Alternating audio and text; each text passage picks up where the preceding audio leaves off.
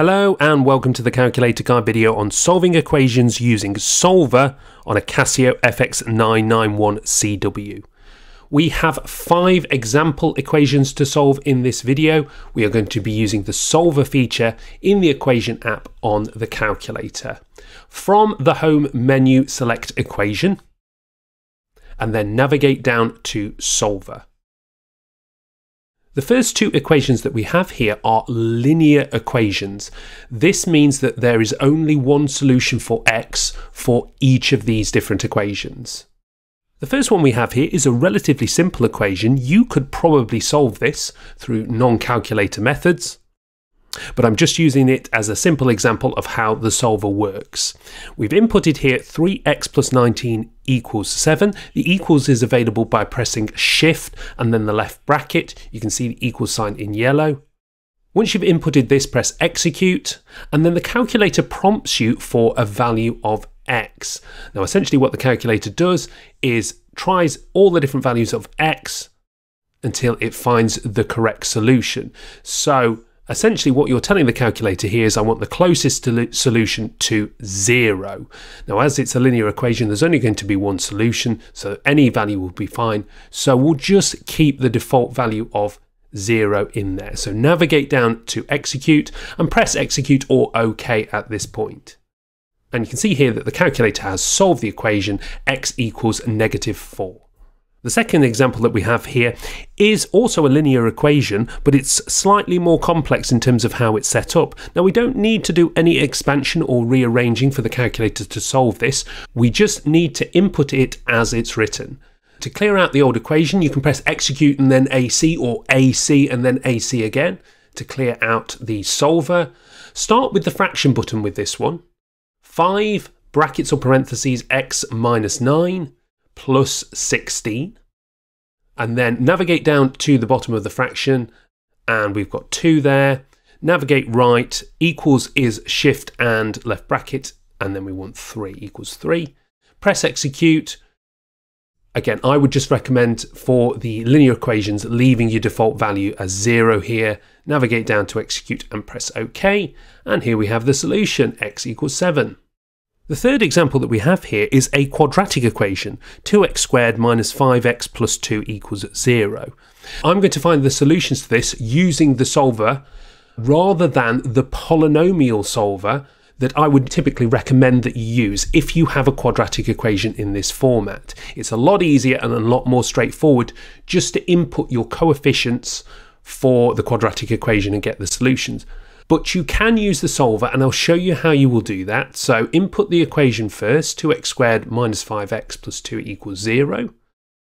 And then execute again. And just for the first solution, remember that we're looking for 2 solutions with a quadratic equation. I know sometimes we have repeated roots, but 2 solutions generally. And the first one, I would just keep the calculator as default, x equals 0. So navigate to execute and press OK. Here we have our first solution, 0.5. Now we've got to provide a different initial value for the calculator to find a second solution. And it is a little bit of guesswork, trial and improvement, which is why the polynomial solver is much better for quadratics in this format. Now, if I've got a positive solution, what I tend to do is I tend to go for a negative x value to see if we have a solution that's perhaps negative or below 0.5. So if we press execute again and then start with an initial value, well, it's quite arbitrary the figure that you put in. So I'm going to go for -100.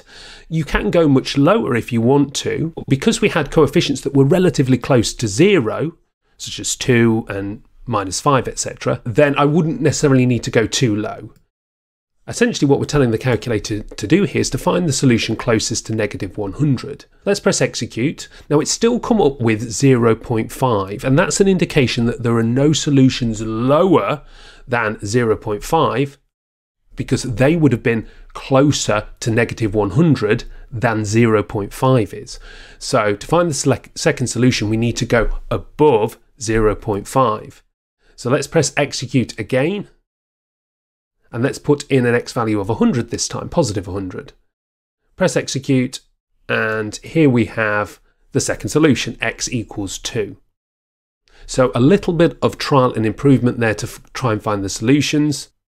But once we've got the 2 there, that's sufficient for a quadratic equation, 0.5 or 2 in this case.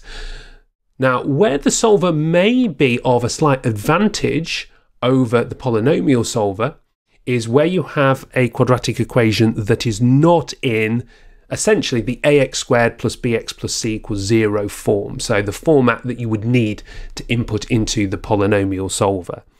So we've got one here, 2x brackets, x minus 3, close brackets equals 3x plus 5. So we could expand this and rearrange to get it in the format for the polynomial solver. But in the regular solver, we can solve it in this format. Let's press execute. And let's just keep 0 as our default value for the first solution. Press execute and then OK. The first solution that we have here is negative 0.5. We're looking for the second solution. Because this one is negative, I would suggest going for a positive value first. As we discovered in the first example, that isn't always the case, but it's slightly more likely. So we'll go with a positive starting value for x. Let's go for 1000 this time, just to show you that it is an arbitrary value. Press OK on execute. And here we have the second solution there, x equals 5. Why has the calculator found that? Because 5 is closer to 1000 than negative 0.5 is. So it's found that second solution. And there we go. We solved that equation there, minus 0.5 or 5. The final example that we have here is a pair of simultaneous equations, except they are non-linear. One is a quadratic equation and the other is a linear equation. Now, if you have 2 linear simultaneous equations to solve, I would recommend using the simul equation solver in the equation app on the calculator, because it's much more straightforward to use. You can go in and input how many x's and how many y's you've got. Remember, you can use x and y in the place of other letters like a and b and such. But if you have a quadratic and a linear, it's not possible to use the simul equation solver with those, but you can use the regular solver. Now, the one that we have here requires just a little bit of manipulation. We have y equals x squared minus x minus 5, and we have 2x plus y equals 1. Now, what we can do with the second equation there, the linear equation, is change it slightly so that it is y equals 1 minus 2x. And then what we can do is to make both equations equal to each other. If y equals x squared minus x minus 5 and y equals 1 minus 2x, then 1 minus 2x equals x squared minus x minus 5. And that's what we've inputted into the calculator here. Let's press execute to solve. Again, I would say keep the default value of 0 for your initial execution, press OK, and then here we've got the first solution, x equals 2. Now we need to find a corresponding value for y for that, but we will do that afterwards in calculate. Let's just find the second solution for x first. I would go for a negative initial value because we've got a positive first solution. So let's go for negative 100. Here we have the second solution, x equals negative 3. So we've got our 2 solutions for x, 2 and negative 3. Let's find our solutions to y. You can do this manually or non-calculator if you wish, but to do that by a calculator, let's just quickly go to calculate. 1 minus 2 times 2, our first x value, gives us a y value of negative 3. And then 1 minus 2 times negative 3 gives us a y value of 7. So our final solutions to that are 2 and negative 3 and 7 for these 2 equations. So there we go, 5 examples of how we can use solver on the fx-991CW to solve various different equations. I'm looking forward to doing more videos in the future exploring how this mode can help us solve a variety of different equations. Don't forget to like and subscribe for future videos.